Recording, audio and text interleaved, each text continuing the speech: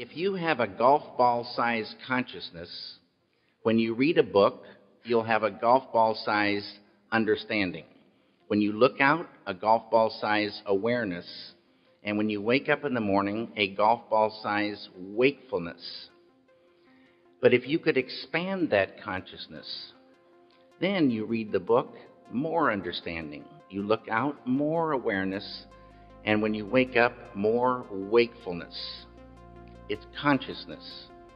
And there's an ocean of pure, vibrant consciousness inside each one of us. And it's right at the source and base of mind, right at the source of thought, and it's also at the source of all matter.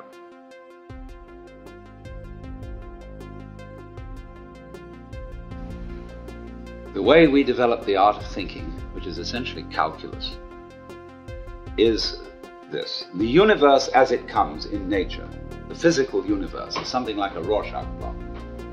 It's all wiggles. We who live in cities are not really used to this because we build everything in straight lines and rectangles and so on. Wherever you see this sort of thing, you know human beings have been around because they're always trying to straighten things out. But nature itself is clouds, is water, is the outlines of continents, is mountains, is biological existences, and all of them wiggle. And wiggly things are to human consciousness a little bit of a nuisance, because we want to figure it out. And it is as if, therefore, some ancient fisherman one day held up his net and looked at the world through the net. He said, "My, just think of that. There I can see the view, and it's one, and that peak of that mountain is 1, 2, 3, 4, 5, 6 holes across. And the base is 1, 2, 3, 4, 5 holes down. Now I've got its number. See?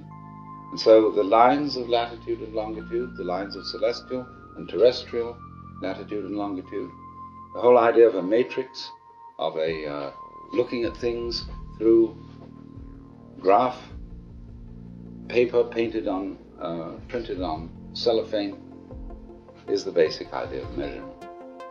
This is the way we calculate. We break down the wiggliness of the world into comprehensible, countable, geometrical units, and thereby figure it and construct it in those terms.